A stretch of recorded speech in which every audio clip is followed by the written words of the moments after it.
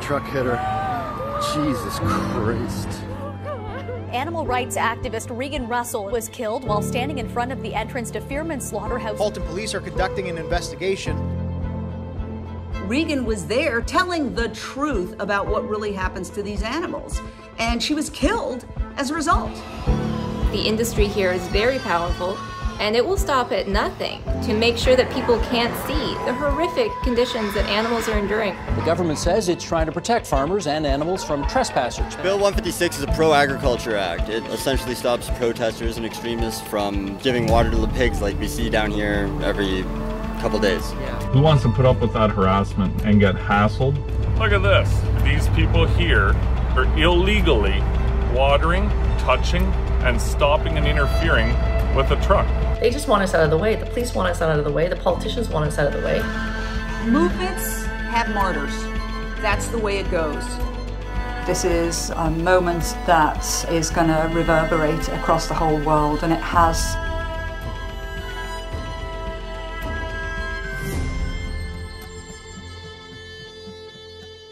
What's your name? Regan. Regan, beautiful activist trying to give water to the pigs. The Animal Save Movement is an umbrella of groups around the world, and what we do is we go to slaughterhouses and we bear witness to animals. Oh my God. These animals are suffering, and one of the important things is to acknowledge that they exist. So what we do is we stop the trucks in the entrance, and then we ask for 2 minutes to be able to give them water, compassion. And over the years, these truckers understand what we're doing. 2 minutes! Regardless of if they agree with us or not, they know why we're there. They have cuts all over them, they're bleeding. I've seen ones with open infections. We've seen pigs passed out from the heat, exhaustion. It's a living, breathing nightmare for the animals. And the one thread that's always there is that they're terrified. And then we move out of the way of the truck, and the truck goes into the slaughterhouse.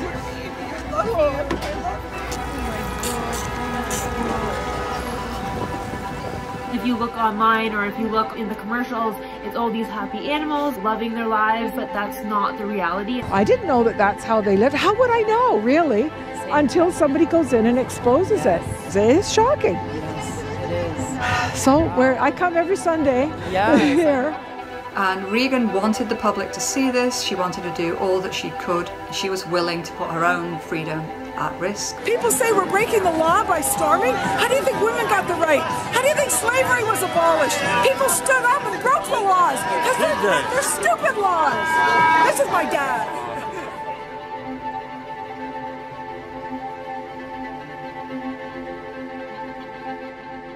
We've known each other most of our life. We have been a couple for the last 19 years. I would attend protests with her or rallies. You know, she liked to know that I had her back. It was all about justice for Regan. She knew what was right. And she was basically saying when anyone is suffering, you just do what's right. You know that you're trespassing?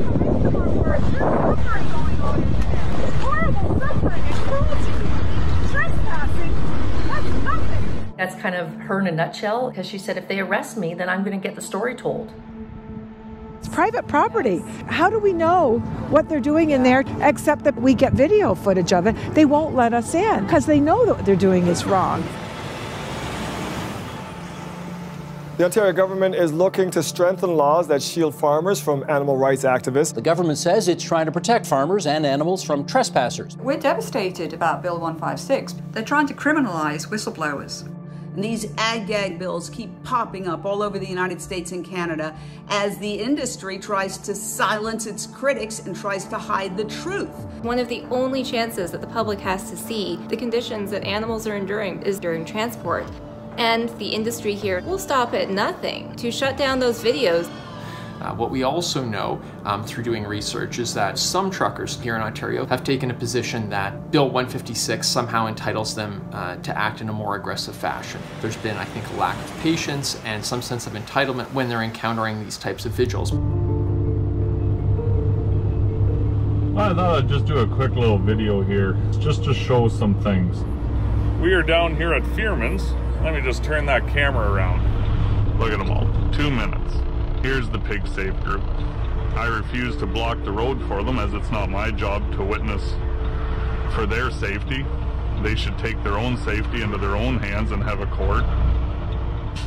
So they find us as opponents to what they're doing. These trucks have run at us before, and we've had lots of near misses where we've literally had to jump out of the way.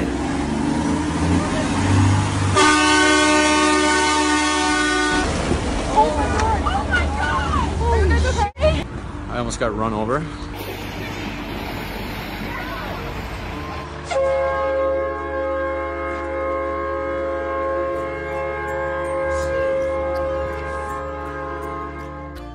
When the government passed this Bill 156, I suggested to Regan it might be more dangerous. Maybe the younger generation will figure out something and we'll support them from the side. After Bill 156 passed, we didn't know how long it would be before the bill came into effect. So people organized an emergency vigil outside of Fearman's, which could have been one of the very last opportunities to legally see what was inside these transport trucks. And the evening before, we were having a chat about maybe not going at all. She texted me, she said, "Are you going tomorrow?" And I said, "Yeah, I'm gonna go to the vigil." And she was so upset because of Bill 156.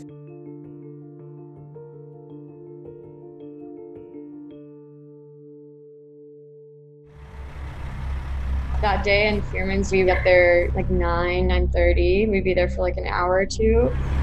This is a pig slaughterhouse in Burlington, Fearman's Port. So it was basically a typical day, but it was very hot.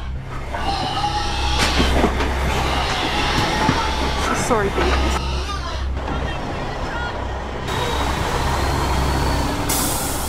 This is the third truck we've seen, and we've been here for less than 10 minutes. Regan, there's a one here. Can you give her this one?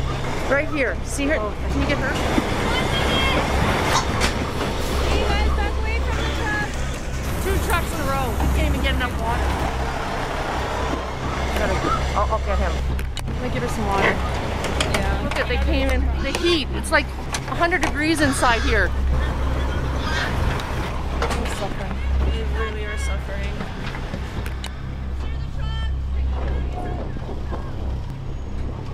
So our vigil was scheduled to end at 10:30, and at 10:20, I guess, there was this truck that came. That was the last truck of the day, and we debated even doing it because we were going to leave, and we just said, "Oh yeah, we'll do it." And you know when they're going to be aggressive because there's different things that they do. But he saw us and went, "Oh." So he went in the left-hand lane. He's like, "If you want to bear witness, you guys come out in the street and do it." So this trucker just won't come in. So he's forcing us to bear witness in a very, very dangerous place. And he's trying to piss off the other cars. And we were bearing witness, and it was extremely dangerous. There were cars right behind us. And then all of a sudden, he burst forward and accelerated. And he just went from the wrong lane and just accelerated and went straight at her.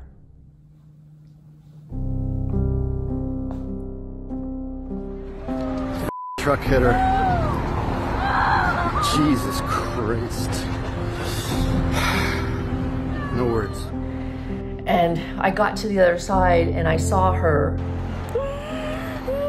and she was lying underneath his front tire.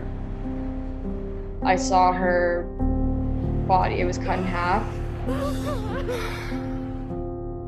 Even though my brain said, like, there's no way she's alive, her face was completely white. But I mean, I called 911 because I don't know. Comes the ambulance.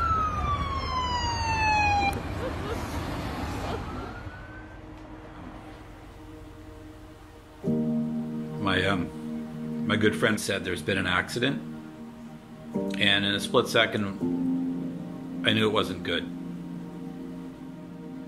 It was the most traumatizing thing I've ever seen in my life. And then we all gave police statements. The witnesses who were there that day made clear observations of the interaction between Regan and the truck.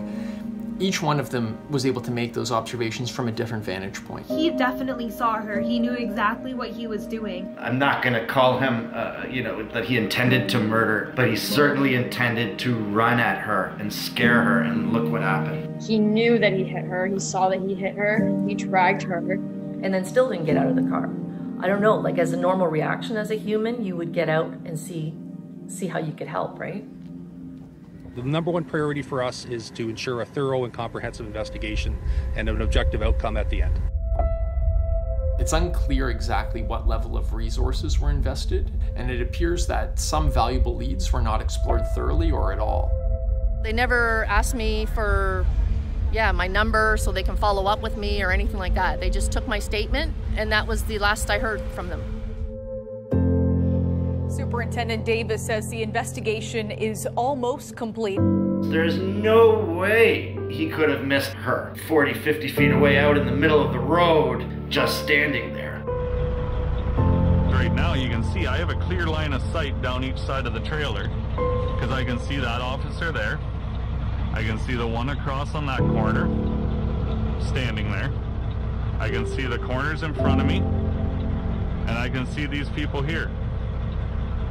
From my footage, you can see the truck and where we are, and he was there more than 5 minutes watching her.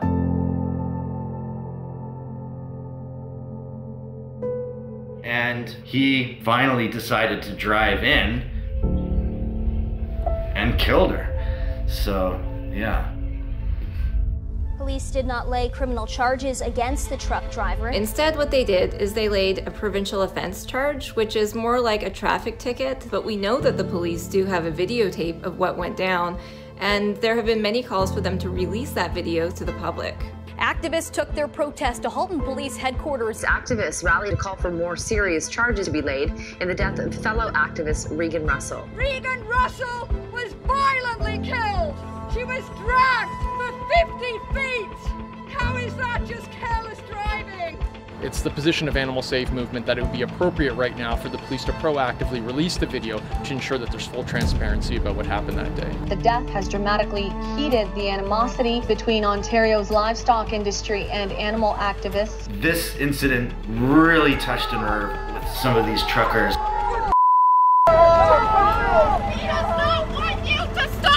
It's been very strange to see the counter-protests where people are showing up, putting up offensive signs. They're saying things like Regan committed suicide.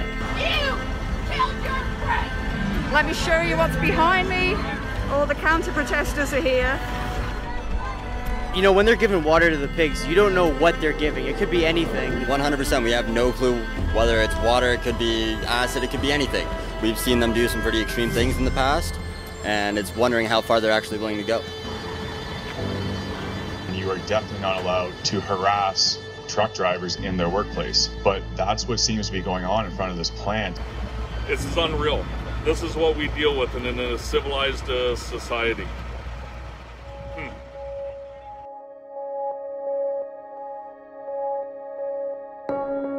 A lot of the truck drivers, they understand we're not there to hurt them, we're not there against them, we just want to give comfort to the pigs.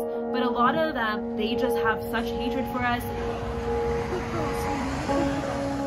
The system is evil, not necessarily the people in it. And the truckers are also trapped in the system, and they may not realize it. And if someone threatens your livelihood, the first thing you're going to do is shut them down before you want to understand. And it's a really hard fight. This is really hard, especially, if our friend gets murdered, it's in front of our eyes. Movements have martyrs, and Regan Russell is a martyr. Right now we have hundreds of activists here. We're gonna go make sure that everyone gets to know about what happened to Regan Russell. It could have been any one of us.